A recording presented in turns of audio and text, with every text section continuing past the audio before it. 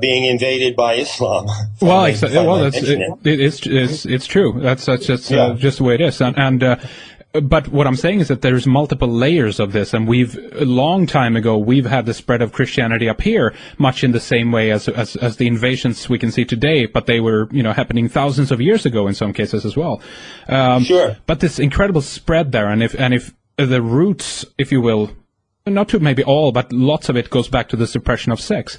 Was this this an instruction that the archons gave to the elite priest class at the time, or was this something that was a consequence of the fact that they themselves were damaged or hurt in some way? I know that that's like close to impossible to know, but what's your hunch? What's your take on that? The one thing fed the other. You can run around like a dog chasing your tail, Henrik, trying to figure out what came first. Right. Right. The one thing fed the other. There was a need for men at a certain point to just as human beings, and maybe as for some reason neglected or rejected human beings, to assert their power. They needed an excuse to assert their power, so they were vulnerable to this archonic influence and to the lies that came through mainly channelers. Watch out for channelers, because it's channelers in the soothsayers of the ancient Chaldean world who brought in this Anunnaki script in the first place. The archons brought this story to our species through channelers, psychics. Mm-hmm. So I'd like to take just to address what you just said and to bring it around to something really, really important. I'd like to take, if I can say, just about 5 minutes to do that, which is about the problem. Yeah. Because the Abrahamic religions is about the problem. And then I'd like, if we can steer the remainder of this second half into the solution. Absolutely. Okay? Yeah. The problem, a great deal of the problem, as the Gnostics identified it, is Abrahamic religion. And they gave us a brilliant analysis of Abrahamic religion, and one of the amazing things about their analysis is that they pointed out that it has a parapsychological origin.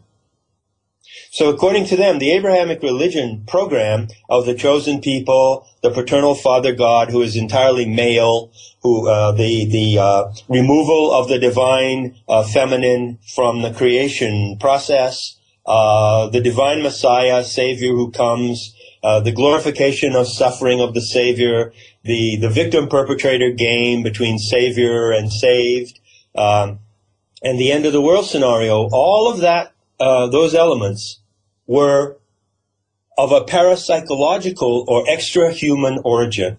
They were an implant of the archontic powers into the human mind, an alien implant, as Castaneda suggested. They give us their mind. There's an alien implant. And that alien implant was like a mental virus. It is a mental virus.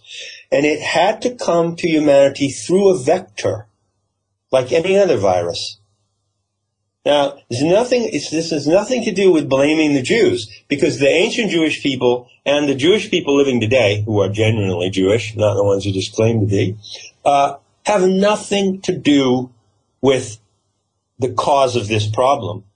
It just so happens that it was in an ancient Jewish sect that this vector planted itself.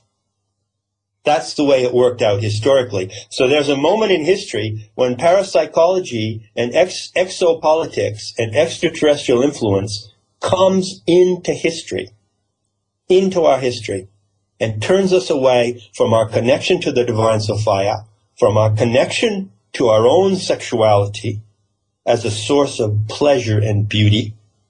And believe me, folks, pleasure and beauty is what it's all about as far as Sophia is concerned. If she had her way entirely, we would just live in pleasure and beauty all the time, because that is her dream for us. We get turned away from pleasure and beauty, turned away from the healing powers of our own bodies by this Abrahamic archontic virus.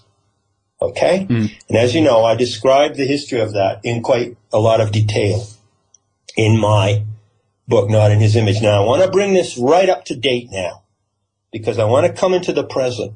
And one of the messages that I'd like to put out to people in this interview is that there is no more time to get involved in the problem. It's time to get involved in the solution. We've been looking at the problem for a long time, and it's a complex problem. And I have great admiration for the sleuths and detectives and investigators and researchers, like myself, who have meticulously gone back into the past and looked at the problem and tried to figure out how humanity could reach the psychotic nightmare that we appear to be in today, and how this massive mind control scheme could have been established. But I submit to you that we already know all we need to know about the problem. It's time to really concentrate on the solution. And a key factor in getting to the solution is 9/11. Really a key factor. I would say that the riddle of 9/11 is like a riddle. The event of 9/11 is like a riddle presented to humanity that our own madness has presented us with a riddle. Our psychosis as a species, our alienation from the divine source that we're standing on, and from the divine source of the pleroma center, has driven us into a psychotic state, and that psychotic state has blown up in our face with a riddle. And we cannot get to solution unless we solve that riddle. And I just want to point out this about 9/11. We're coming around to the 10th anniversary. Yeah. And what I see happening, and this is just my observation, other people may agree or not, I see that there's going to be an orchestrated and manipulated attempt to absolutely crush and bury the 9/11 truth movement. Mm-hmm. And there's very devious things going on. There are people who are betraying the movement, who are probably planted there to do so in the first place. And there is going to be an attempt by the official powers to celebrate the 10th anniversary and say to the world, well, it was awful and we all agree, but we're going to go beyond it now. Let's put that behind us. And let's go on with the official version and let the authorities take care of us. That's right. And I want to point out that one of the factors but that's not the way I see it playing out, my friends. I don't see it playing out that way at all. I see the 9/11 event exploding. And I'll tell you why I do. Because we have a fuse.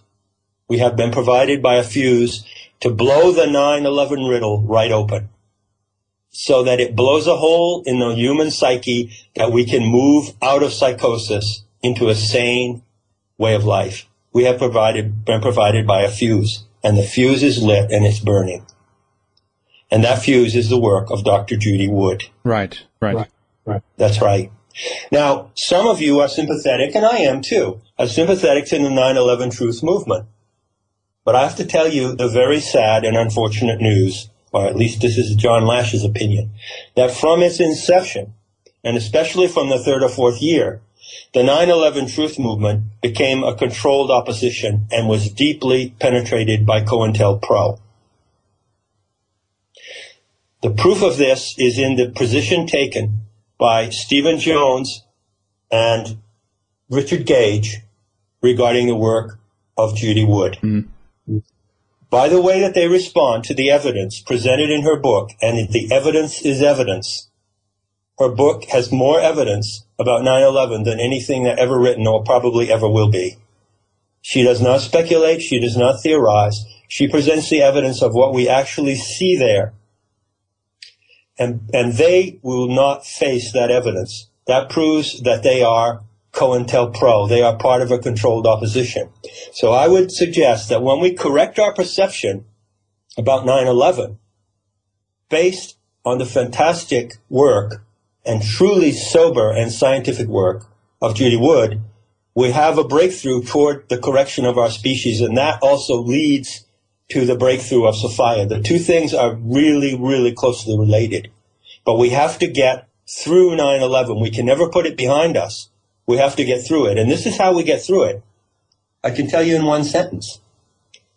The 9/11 truth movement, which is controlled opposition, has claimed what? Oh, the official story is wrong.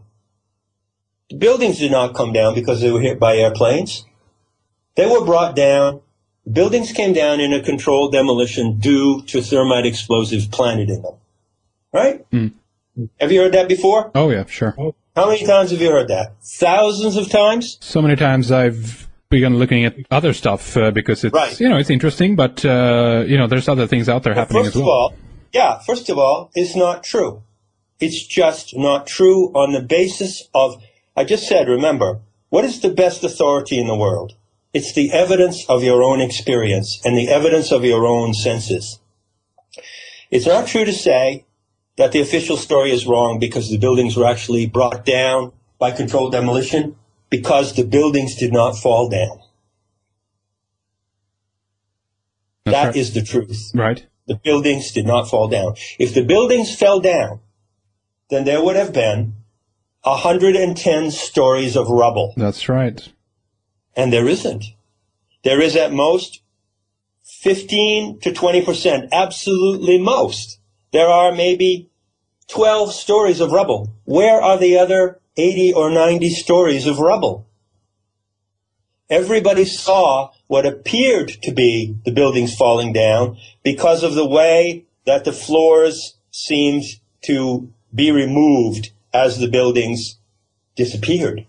But actually what happened was the buildings disappeared. And they disappeared in front of everybody's eyes. So no matter what you think about CGI cloaked missiles, missiles disguised as airplanes hitting the building, which I think was the case, no matter what you think about the possibility of some thermite traces in the dust, thermite, even if it had brought down the buildings by controlled demolition, could not turn steel and concrete into dust.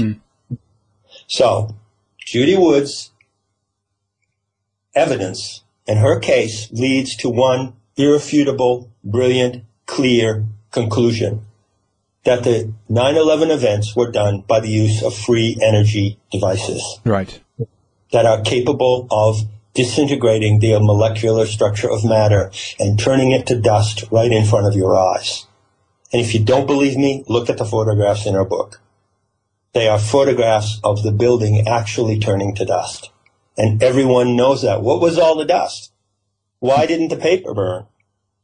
She shows irrefutably that the only thing that we know of is free energy. Now I want to come back around to the solution. And I want to pick up a point that we made in the first hour. In order for us now as individuals and as a society to realize this fantastic opportunity of Sophia's correction, to realize that it's an opportunity and what kind of an opportunity it is, we can take the riddle of 9/11. The way that we deal with this event is a key to taking responsibility for life on Earth, to taking responsibility for the future. And I think it's absolutely clear to anyone, scientist or non-scientist, that the inference of Dr. Judy Wood's work, not Dr. Judy Woods, but Dr. Judy Wood, the inference of her work is that these devices already exist. This means that some human beings have the knowledge of free energy physics. They know the laws, the principles. They know how to construct these devices. But it so happens, unfortunately, that those people are using them as a weapon against the rest of the human race, and that they are genocidically insane. That is the worst possible thing that could happen on this planet. And only by facing 9/11 can we deal with it. Not by putting it behind us, not by forgetting about it, not by being appeased by the authorities who are now going to try to bury it and entomb it. Yeah. And not by being tricked by the COINTELPRO controlled opposition. Well, I mean, John, let's face it.